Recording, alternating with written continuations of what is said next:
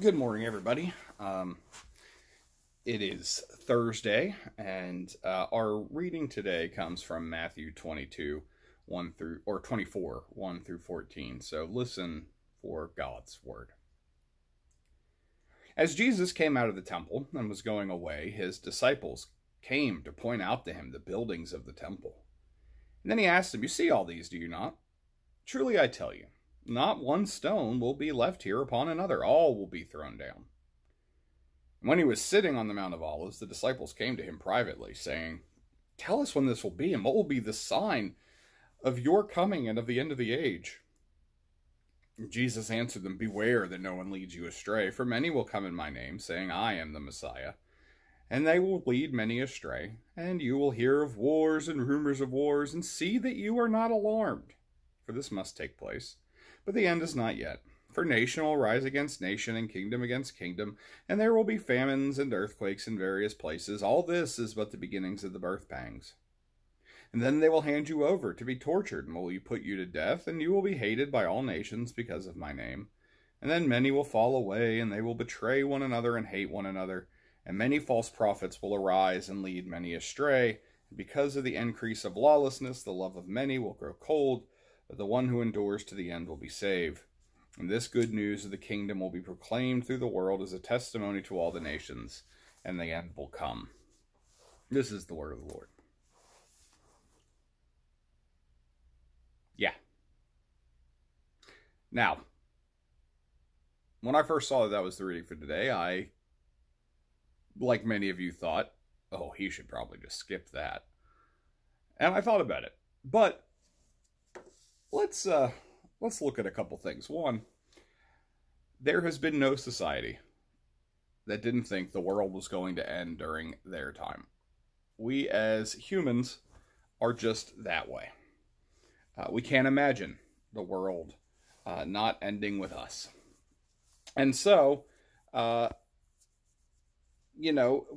always we want to look at all the things happening around us and say, "Oh, this must be it. This must be the end." But family, people thought it was the end when Halley's Comet showed up. People thought it was the end when the Spanish flu came and World War I was happening. People thought it was the end at Y2K. We have this tendency. And I think Christ here is not giving us a list of checks that we need to look at and watch out for. I think instead, Jesus is reminding us the world is a very turbulent place.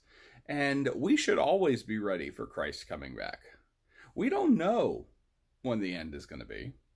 We do know that there will probably always be wars and rumors of war. There will almost always be earthquakes or famine someplace. But it's interesting that the two commands Christ gives us in the middle of this, the two things Christ reminds us to do, is to not be afraid and to endure.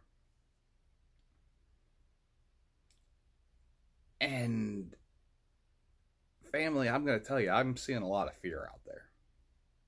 I feel a lot of it.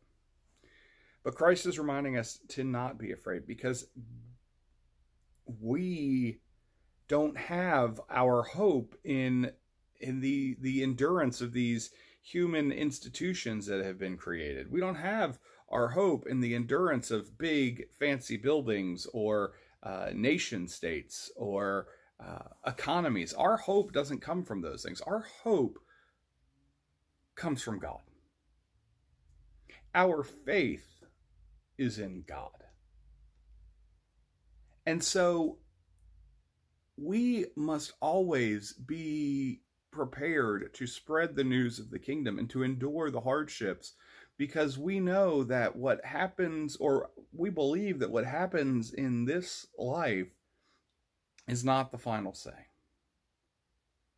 I think Jesus gave us these words not as some checklist to watch for the end of the world, but instead as a reminder that the world is not where our hope lies.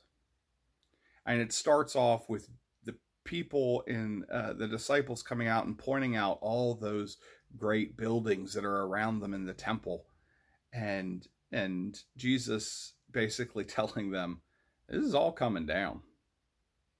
Nothing is permanent except for God. And we give thanks for that. Let us go to God in prayer. Glorious God, we give you thanks for your permanence, for the faith we have that you are in control. And we pray that you help us to not be afraid and to endure, to grow our faith and to continue spreading the seeds of your kingdom. We pray all this in the name of your Son, our Lord Jesus Christ, who taught us to pray, saying, Our Father, who art in heaven, hallowed be thy name. Thy kingdom come, thy will be done on earth as it is in heaven. Give us today our daily bread, and forgive us our debts as we forgive our debtors. Lead us not into temptation, but deliver us from evil. For thine is the kingdom and the power and the glory forever. Amen. Family, go in peace to love and serve the Lord. Amen. Shalom.